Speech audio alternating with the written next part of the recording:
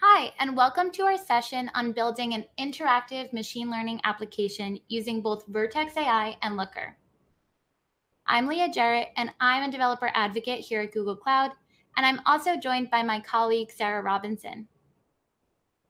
Before we get into the details, let's talk about why you might want to build an interactive data science application for your team. Well, we know that business users of all different types need access to the results of machine learning models.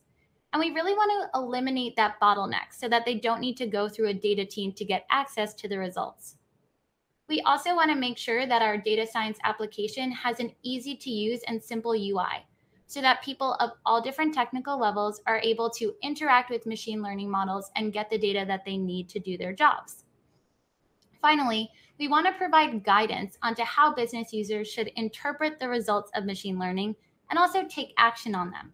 So we're making sure that machine learning is having a real influence on business decision making. Now in this presentation, we're going to talk about how Google Cloud can help you build these data science applications. So let's pretend that we are working for a marketing department of an e-commerce company. I might decide to create two different models in Vertex AI. First, I'm going to create a classification model to predict whether or not different users who see an advertisement are likely to make a purchase. Then we're going to create a time series forecasting model to predict our different revenue so we can accurately measure the lift of those campaigns. Now, in order to train our Vertex AI models, we're going to supply it data that's coming from our BigQuery data warehouse. This gives us the scale and reliability that BigQuery offers, so we're able to store and transform and prepare our data for machine learning. Finally, we're going to use Looker to actually create a custom application that our business users can interact with. Using Looker's extension framework, we can customize the UI exactly for our needs, and will enable our users to interact with this UI and have the results of their interactions sent back to Vertex AI to create new predictions from our models. Now I'm going to pass it off to Sarah to talk more about Vertex AI.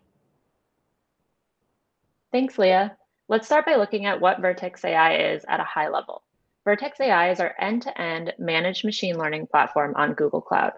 It's designed to help you with every step of your machine learning workflow, and it's designed for people regardless of ML expertise. So whether you have deep experience building custom models or you're just getting started with machine learning, we have ways that you can use Vertex AI to add to your machine learning applications. So here we can see an overview of all the different products that are included in Vertex AI for each phase of a typical machine learning workflow. We're going to focus just on a few of these in this presentation, starting with data sets, showing you how to link data in BigQuery to a data set in Vertex AI.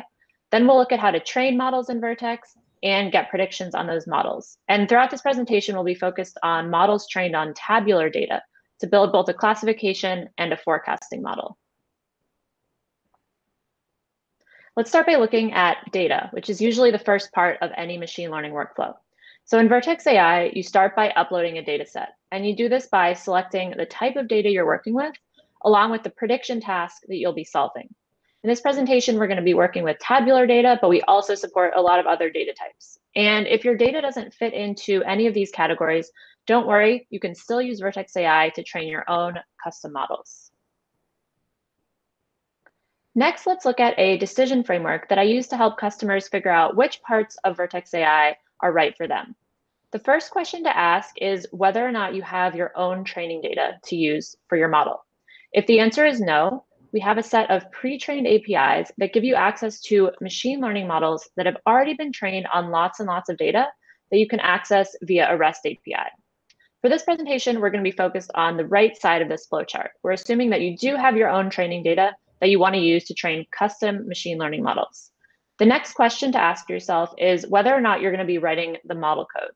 And whatever the answer is to this, we have tools to support you on Vertex AI. We're going to be focused on AutoML for training, but you can also use Vertex AI to train your own custom models built with any machine learning framework. Let's take a closer look at AutoML for training.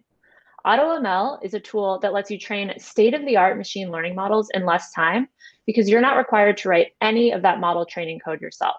All you do is upload your data to Vertex, select the columns that you're going to be using for training, along with the column that has your label or the thing that your model will be predicting. You press a train button, and Vertex AI will iterate over different model architectures to find the best one suited for your prediction task. When your model is done training, you'll then get access to detailed model evaluation metrics along with feature attributions. Once you have a trained model, there are a couple options for how to get predictions on that model. The first is you can deploy your model to an endpoint in Vertex AI. And endpoints live in the same place in the UI, whether you train a model using AutoML or your own custom model code. You can also access both types of models via the Vertex AI SDK. You can split traffic between different models, and you can also customize the machine type where your endpoint is deployed. And if latency is less of a concern and you have a lot of test examples that you want to get predictions on, you might want to create a batch prediction job, and we'll show how to do this in the demo.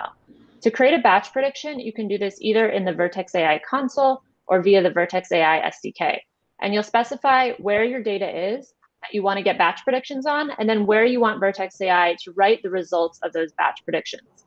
In the demo, we'll be creating a batch prediction job based on data we have in BigQuery. And without further ado, let's take a look at a demo. In this demo, I'm going to be showing how to train two different models using data from BigQuery. We'll train a classification model along with a time series forecasting model. And we'll use AutoML to train both of those models.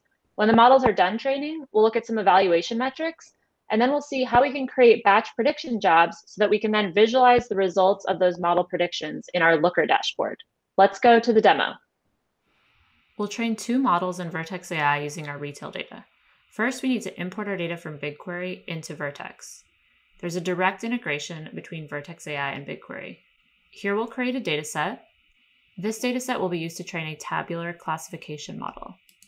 We want to import data from BigQuery, so we'll select here. And this is the BigQuery table we want to use to train our model. It's some data on orders, and we'll use it to predict whether or not a customer will make an order. We'll enter that BigQuery table here, and now we're ready to train a model on this data. We'll train our model using AutoML, which means that we don't need to worry about writing any of the model code. Our target column is made order. This will tell us whether or not the customer made a purchase. Here we'll select the columns we want to use for training. Here we'll want AutoML to maximize the accuracy on our model for the less common class. We're doing this because the percentage of customers who made an order in our dataset is much smaller than those who didn't. And with that, we're ready to start training. We'll follow the same process to train a forecasting model to predict sales for different item categories. Here we're using 7 days of data to predict what the category sales will be 7 days in the future. Now that we've trained two models, let's see how each one performed, starting with our classification model. Here we can see that 77% of the time, our model was able to correctly predict when a customer would make a purchase. We can also see feature importance. This shows us which features signaled our model's prediction the most. In this case, it looks like the advertisement category was the most important indicator of whether or not someone would make a purchase. With our trained model, we can now deploy it to an endpoint to get online predictions. We can also request batch predictions by creating a batch prediction job either in the UI or programmatically via the Vertex AI API. The result of our batch prediction job was written to a BigQuery table. For each row, we can see the percentage likelihood that a purchase was made. Here, it looks like there was a 71% chance that the customer made a purchase. Let's also take a look at how our forecasting model performed. Here we can see some evaluation metrics on our model. When we kicked off our training job, we specified that we'd like test predictions written to a BigQuery table. Let's take a look at that table now. Here we can see the sales predicted by our model compared to the actual sales on that date. Now let's see how to create a batch prediction job looking at one window of our time series data. When we're formatting our data for prediction, we'll pass it a BigQuery table with sales data for our 7-day context window, and then we'll provide the date we want to generate a prediction on. For this model, it's 7 days in the future. We'll leave the sales value for that row blank since that's what we want to predict. We can get predictions on as many 7-day time series windows as we'd like. Here we're just showing one for demo purposes. When this batch prediction job completes, we'll see the resulting predicted sales value for the date that we specified. In our Looker dashboard, we'll be able to visualize the predictions resulting from both of these models. Thanks, Sarah. So now we understand how to actually create models in Vertex AI and even hit an endpoint to get new predictions. But how do we extend these capabilities so that non-technical business users are able to interact with Vertex AI and analyze the results of those predictions? This is where Looker comes in. So you may already be familiar with Looker's architecture. Looker enables you to create a data model, your single source of truth for all of your different metrics. And this sits directly on top of your data warehouse, so BigQuery in our case. For the data science application, we might create a model where we're actually defining metrics associated with the prediction results coming from Vertex AI. This will allow our business users to explore the results and create visualizations or dashboards and even operational workflows to take action on those results. But how do we actually enable them to interact with that endpoint and create different inputs that feed into Vertex AI? This is where the extension framework comes into play. Looker's extension framework allows you to create custom JavaScript to control the UI for a custom application hosted in the Looker environment. So the great thing about the Looker extension framework is it handles all hosting, authentication, authorization, and gives you access to Looker's APIs, ability to embed Looker components like dashboards and looks. And also we have a set of open source UI components to really accelerate your time to value. This diagram really helps put it into perspective. If you want to go and build a data science application on your own, you have to take care of all of that stuff outside of Looker. But with the extension framework, so much of it is taking care of it for you under the hood. So just to put these two pieces together, first we're going to create a dashboard using native Looker technology. We'll model the prediction results, we'll explore them, and create a report that business users can use. Next, we'll use the extension framework to actually customize the UI, so it's purpose-built for our models, and so that users can control the inputs that are fed back into the Vertex AI prediction job. So let's actually see a demo of all of this in action. I'll jump into my data science application so we can see how a marketing person would interact with it. In Looker, I can navigate to my data science application from the left side panel under the Applications dropdown, or if you're using an earlier version of Looker, from the Browse dropdown. Now I can see my custom-built application for the marketing team to create targeted advertisement campaigns. On the left-hand side, marketers are able to control inputs to the model, like selecting users from a certain traffic source, country, gender, age, and previous purchase history. They can also specify what type of advertisement they're planning to run. For example, here we're predicting if we fed an advertisement campaign for accessories through a search channel. On the right-hand side, we have our dashboard to actually analyze the results of the model. So here we can see that when we ran the model, we fed in over 65,000 users that had an average age of 53, certain average prior spending habits, and we can also see their geographic location. Scrolling down, we can start to analyze the results of the batch predictions from Vertex AI. So here I can see that 2.6% of our user base was expected to make a purchase. We can also use that information to calculate our predicted campaign cost if we just targeted that 2.6%. And we can slice our likelihood to make a purchase, so that predicted measure coming from Vertex AI, by other fields in the user information, like how many orders they previously made, what their traffic source was, and what their age group was.